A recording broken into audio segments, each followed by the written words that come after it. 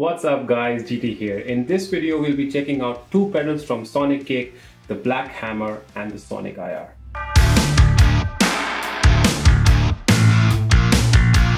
Now obvious disclaimer, this video is in no way a paid promotion and Sonicake have been kind enough to send me these pedals for a review on the channel and have also allowed me the freedom to choose the content for this video, which is awesome. Now before we get into hearing some tones, I want to talk about certain other key aspects which are important for every product success. Firstly, the packaging of both the products is quite nicely done, minimal and compact as the products themselves. The products are delivered in almost all cardboard packaging, which is obviously great for the environment and for our planet's future as well, right? So extra points in my book to Sonicake for that. The build quality is quite good and the pedals have a fairly heavy feeling to them since they are encased in metal enclosing. All puns intended. The Black Hammer pedal is Sonicake's one-stop solution to a multi-effects guitar pedal for anything metal and high gain. And plus it's compact and it can literally fit into your guitar case for you to carry anywhere in the world. However, the only thing missing is that unlike the other pedal bar Rock Stage from Sonicake, the Black Hammer does not come equipped with its inbuilt IR. But that's where the Sonic IR comes to the rescue, but more on that a little later. The Black Hammer pedal has good quality foot switches and are fairly tactile to use in the few weeks that I've been using them. Although the product is compact, there is fair amount of separation between the switches, preventing you from stepping on to two of them at the same time, right? Now, I do feel that red text over black background is not such a great choice as visibility is certainly impacted in lower lighting, which is probably what it's like, if I remember correctly, in most of the gigs that I at least played in. Similarly, the light behind the individual knobs is definitely a great idea, but it does make it difficult to see what values are dialed in for the different controls. One other minor thing though, there is no way to tell if the pedal is really on until you press one of the foot switches to enable at least one effect.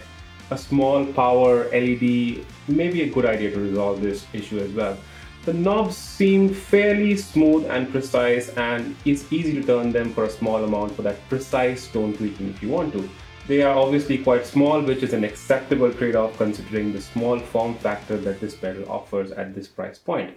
Coming to the Sonic IR, the Sonic IR is a nifty little IR loading tool which allows you to load up to 11 guitar, bass and IRs to stimulate any possible cabinet that you might need for your tonal capabilities. It comes packaged in a small box and it includes a USB-C cable for transferring any custom IRs from your computer, and it does not come with a power adapter however. Surprisingly, it also has an XLR balanced output for plugging into a mixer or an audio interface system, which is quite good for such a small pedal. On top you have the volume control and a fairly big knob to switch between the 11 IRs. Again, I could not really tell if the pedal was switched on or not after plugging in the power, so a visual indication would definitely help a lot over here. Also, it's hard to remember which number corresponds to which IR and some sort of display would have been really nice. But given the form factor and the affordability, I think it's a fair trade-off. And eventually, you would rather incline towards the tone which really sound good to you, right? And the names won't really matter. Now, as far as the custom IRs are concerned, you do need a software to convert your IRs, which is provided by Sonicake, but I haven't really ventured down that route yet. Maybe it's an idea for a future video. Alright, let's plug it all in and let's jump into some tones now. Alright, let's jump into some tones, right? Before we do that, I have to explain my signal chain to you. I am playing my Ernie Music Band JP15, my trusty guitar. You've seen me use this countless number of times on the channel. I am going from there directly into the Black Hammer, which is powered by its own 9-volt adapter. And from there, I'm going out into the Sonic IR, which is also powered by its own 9-volt adapter. And from there, I'm going out into the MOTU M4 sound card that I have, or audio interface as you like to call it. From there, I'm going directly into my DAW, which is Cubase 10.5. All the sounds you're going to be hearing is directly coming from this signal chain. There is no post-processing that has been done at all at any of the sounds that you're hearing. So right now I've got everything switched off on the Sonicake Black Hammer, and I believe the Sonic IR is on cab number 7. As I said, it has 11 cab choices to choose from. the volume somewhere at noon. So pretty much what you're hearing is a DI signal of the guitar, but not exactly DI because it's going through a cab. So let's hear how it is sounding at the moment. So I'm playing on my neck pickup and volumes on full and tones on full as well. So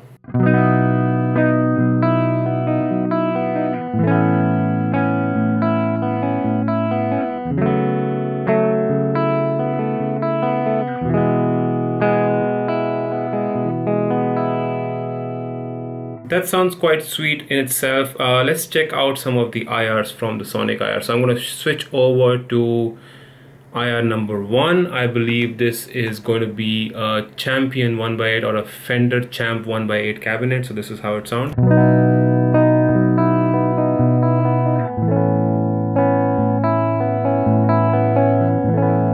A little boomy, and that's something that I also feel that should be added in the Sonic IR is probably a controls for something like a low cut and a high cut, because coming from the XFX world, those two knobs make a huge difference in your tone as well. So something like that would also really benefit the Sonic IR in terms of giving that capability to the user to have a different low cut out some of the top end or cut out some of the low end as well.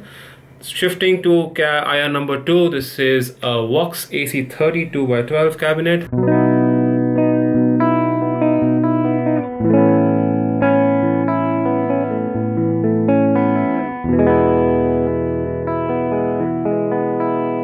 That sounds sweet enough. Let's jump. Next one, this is a Marshall 2550 2x12 cabinet number 4.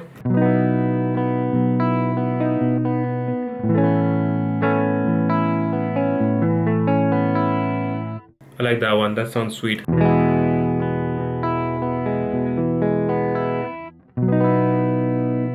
Next one, this is a Orange 4x12 cabinet.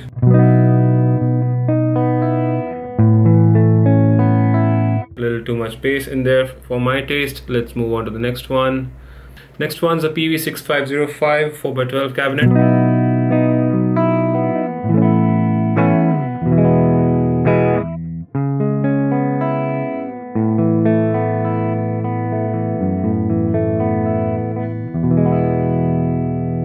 Alright, let's move forward. Cabinet number 9 is going to be a Mesa Boogie Rectifier 4x12 cabinet, one of my favorites. Let's hear how this sounds.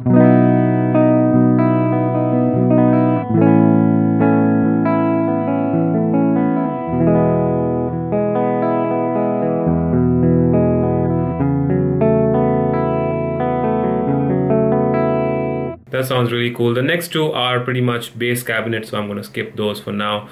Now let's stay on number 9, which is a Mesa Boogie Rectifier 4x12 cabinet. Let's add in some effects and see how it sounds from the Sonicake Black Hammer. So I'm going to add in the chorus first. So let's switch that on, and you can see that it turns on blue, and probably as you're seeing from the overhead view that some of the indicators might not be very clearly visible, as I called out earlier.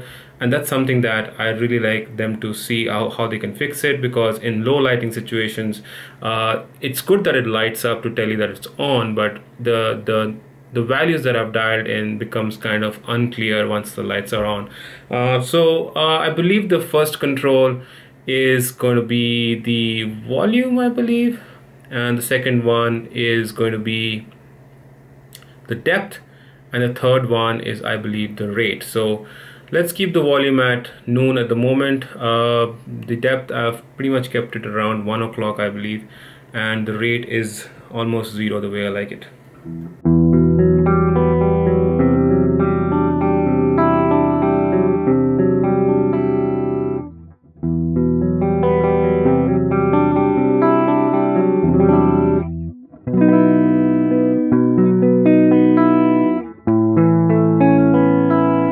Adds a bit of bass in there. Let's increase the mix a little bit more and increase the rate also as well. Let's hear how that is sounding.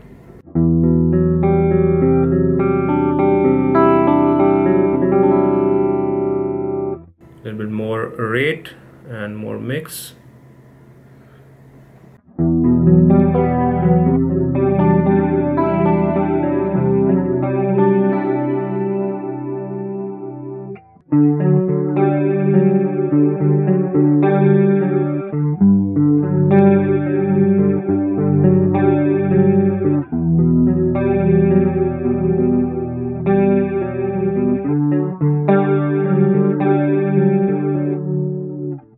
That's sounding really cool. So I believe I pushed the rate quite high up. So let's hear if it's even higher up.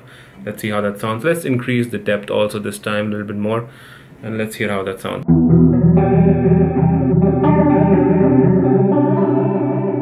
That sounds kind of wacky and all out of control, because that's obvious, right? Because I pushed the rate so high up and I pushed the depth also so high up. So mix, let's bring it down a little bit. I think I like it around here.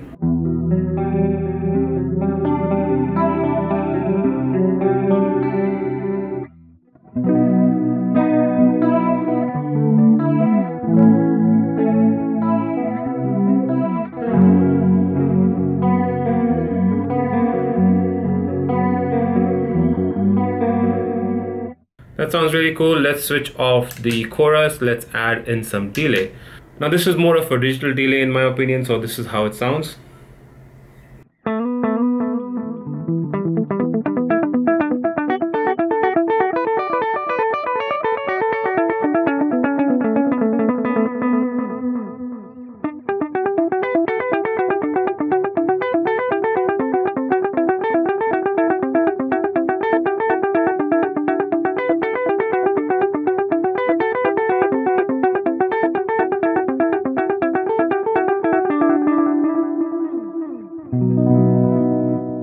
So you can go up to 500 milliseconds from what I read. So let's try some little higher delay time over there. Let's try a little lower mix. Let's see how that sounds.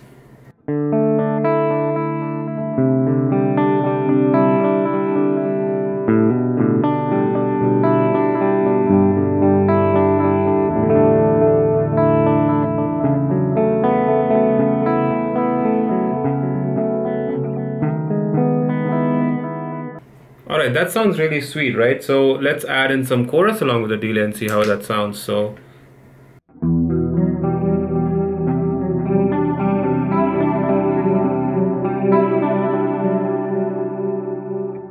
it's enough of the delay and enough of the chorus and enough of the clean tone. Let's jump into some high gain tones. So I'll try and dial in a crunch sort of a tone, and then we'll obviously look at some sort of metal tones as well. So let's switch on the high gain control. First one I believe is noise reduction. Second one is the level. You have the bass, the mids, the treble, and the gain as well. So everything, I think the bass, mids, and the tone stack is at noon at the moment, and noise reduction I've got it around 9:30, 10, around 10 o'clock, and the volume is 100%, which is max out. So let's hear how this is sounding at the moment. I'll switch on to my bridge pickup, and let's hear how it sounds.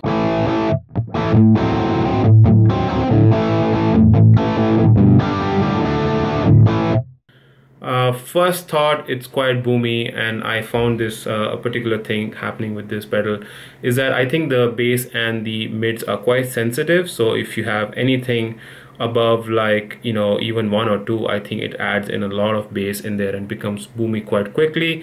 And that's okay, right? Because for the price that you're getting for this pedal, I think it allows you a lot of diversity in the tone as well. If you want sort of a heavy sort of mid-based or bass-based tone, you can definitely achieve that using this. So what I like to do is bring down the bass quite a lot. I think anywhere between 1 and 2 is going to be nice. Anything above that, it's going to sound a little boomy. That's one thing I particularly found about this pedal. Mids also, I'm going to bring it down. My guitar is more mid-bass, but I'll make you hear of more samples as well with higher mids. Treble I like to push up quite a lot because it gives us that top end that we want. Noise reduction is fine, volume is fine. Let's add in a bit of gain, and let's hear how this sounds now.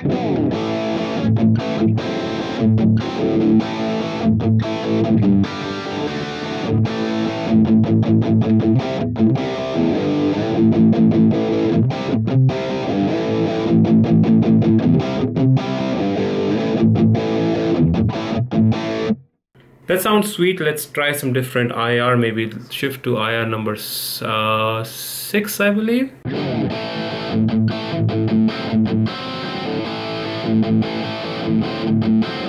Sorry, that's IR number 7, I believe.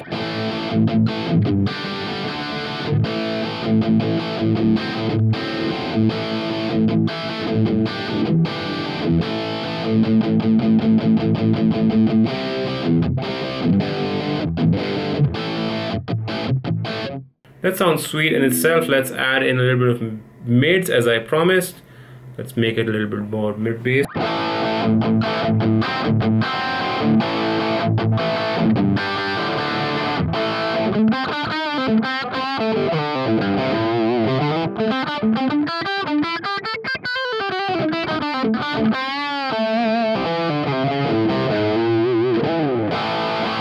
Alright, that sounds sweet. Let's add in some more gain.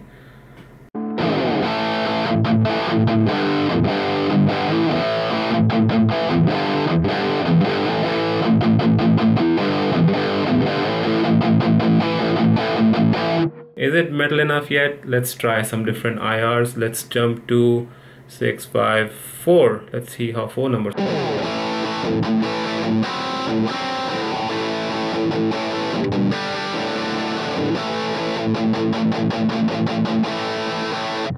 Add in some more gain because we love gain.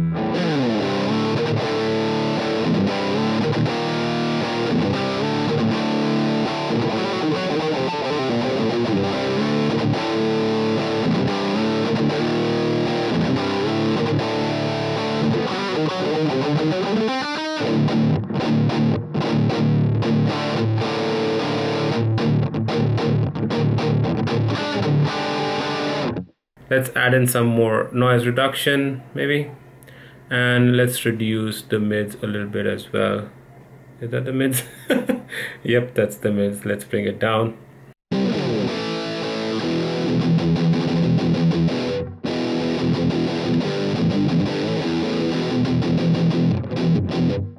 Is it sounding metal enough? I think I pushed the noise reduction too much. Let's bring it down a little bit.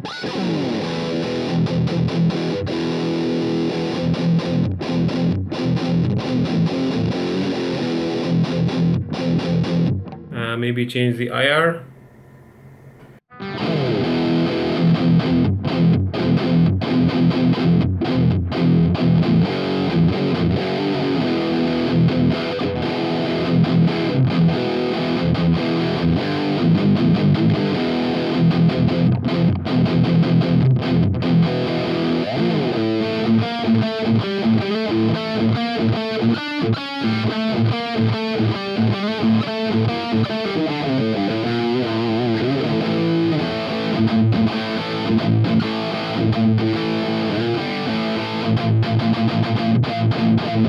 That's sounding really cool. Should we add in some chorus and see how it sounds? Let's bring the mix down a little bit and bring the rate down a bit as well.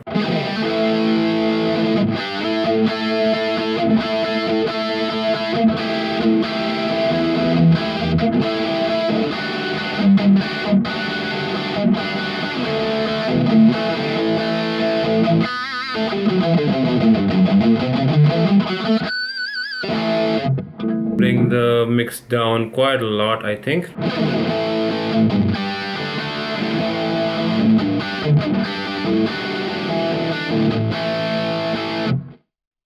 Is it sounding metal enough? Let's switch off the chorus and let's play something else. Let's add in the boost control now, which is supposed to give us an extra push. So let's keep it at 0 and then we'll increase it slightly. Let's see how it sounds.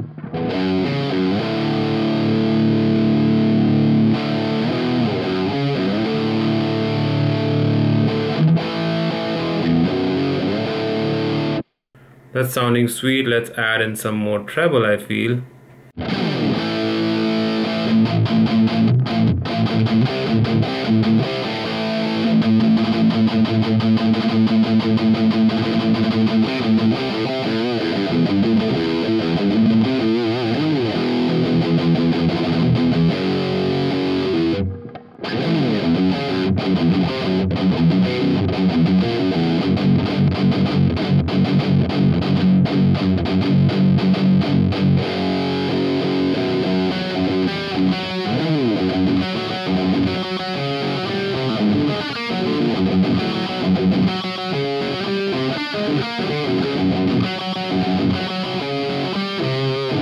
That's sounding really cool.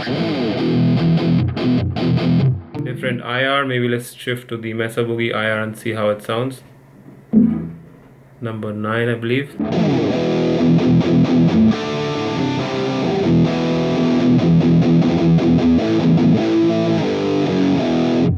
Little too much bass. Let's cut down the bass even 0 and mids to even 0.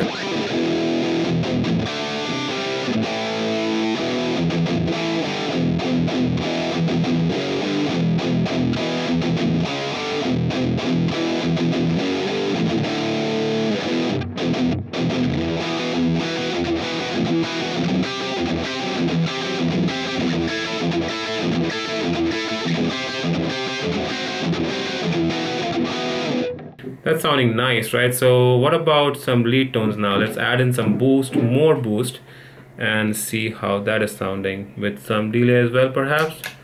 Let's put on the delay and let's add in a little bit of mids to have that sort of a thick, juicy, sweet lead tone. Bring back the feedback a little bit. I think there's too much feedback happening, and let's bring down the mix as well.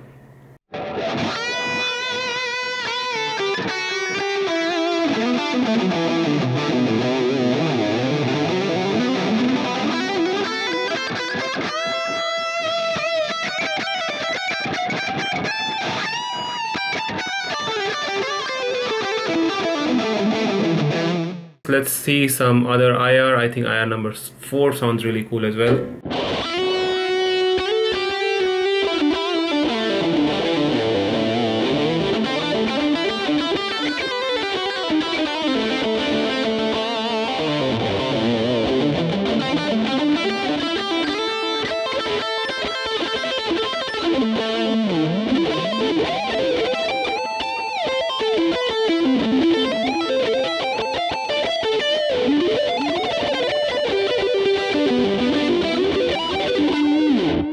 That's sounding nice. Let's try some other IRs, maybe even go down to 1 or 2.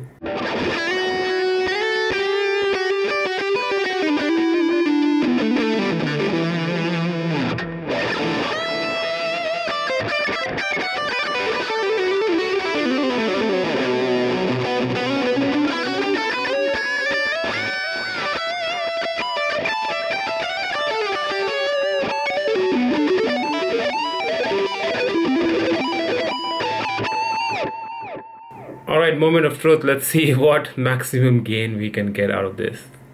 Boost all the way up, gain all the way up. Max gain, let's see how that sounds in terms of sustain.